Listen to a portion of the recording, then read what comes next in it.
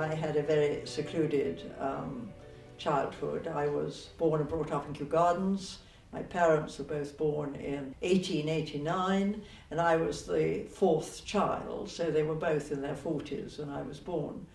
And it was a very kindly but strict family where I was expected to do what my parents told me. I can remember never querying my parents. The idea that I'd become a barrister was extraordinary. Women did not become barristers. My brother, who was 10 years older than me, who was a barrister, was horrified when I wanted to be one.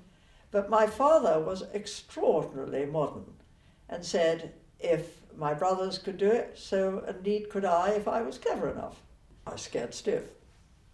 I had a rather high voice, and I can remember my father giving me excellent advice. Two things.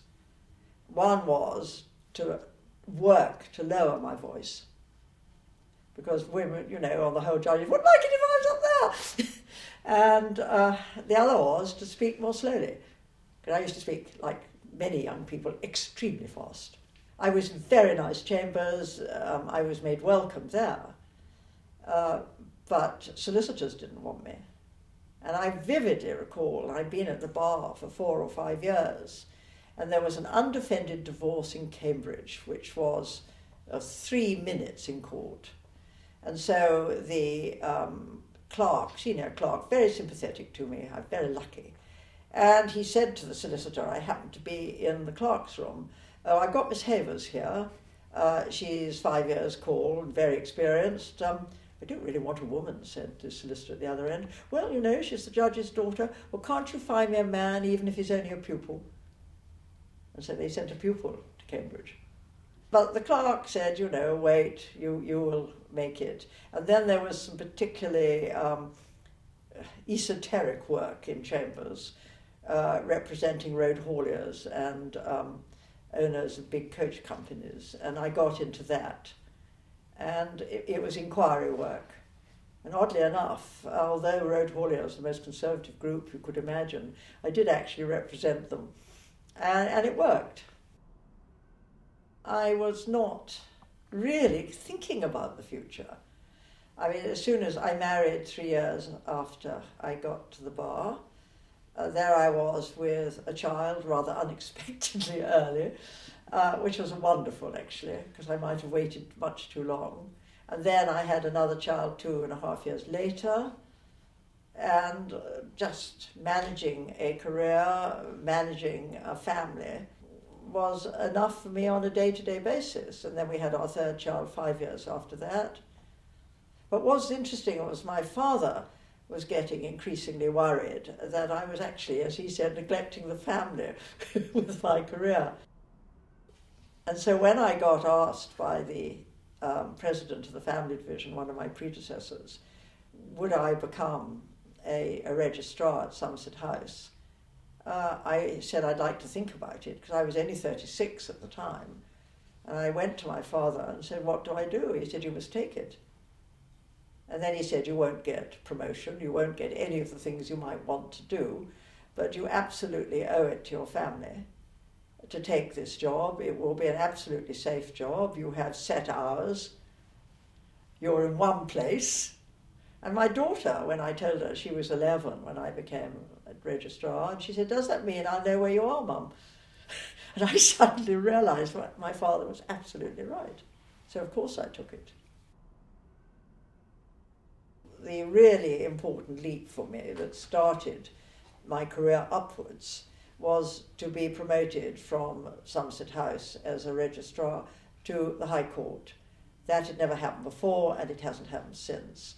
And that's what sort of set me on the path. I was in Devon at our house, and these little girls were coming along saying, thank you, Mrs. Sloss, for letting me have my pony in your stables and giving me a box of chocolates. And the phone suddenly went, and it was the private secretary the permanent secretary of the Lord Chancellor. Said, the Lord Chancellor wants to speak to you. So I said, oh yes, all right, Annie, I said. And said, yes, okay. And then Hailsham said, and is it you, Elizabeth? Because he happened to know me quite well. So I said, yes. And he said, I didn't know your married name. And I said, yes. And he said, I want you to become one of my High Court judges. So I nearly said, you must be joking. But I said, yes, Lord Chancellor. He said, I want you to understand how I appointed you, because there may be some criticism. He said, they came to me and said that we want to appoint a woman from the Somerset House to be a High Court judge. She's very well supported by the President of the Family Division and other judges. She's Elizabeth Havers. Oh, for goodness sake, he said, can I do it? Because my brother was recently Attorney General. And they said, well, it's clear you didn't know who she was. You appointed her without knowing. We think that you can go ahead. And he told me this story because he said, you'll get criticism in the press. And I do want you to know I appointed you on merit and not because I knew who you were.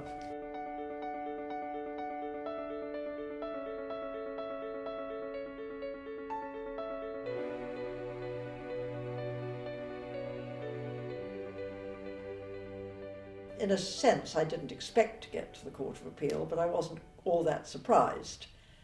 I think it was, a reward for the report. And it was a very interesting experience because I think there were 36 members of the Court of Appeal and I was the only woman. I got quite criticised by my female colleagues on the bench who hadn't yet got preferment, that I wasn't making more of a point of being the first woman. I took the opposite view, that I was there, and it was my presence that mattered, and it was important that I didn't rock the boat. So they just got used to me. And every now and again, when they really went too far in meetings, I'd say, come off it, chaps, and they realised that I was there.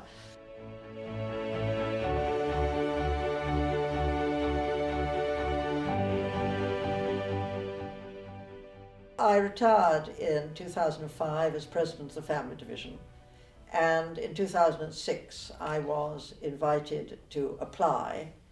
It was actually Lord Donaldson who filled up the form and sent it to me and said, sign it.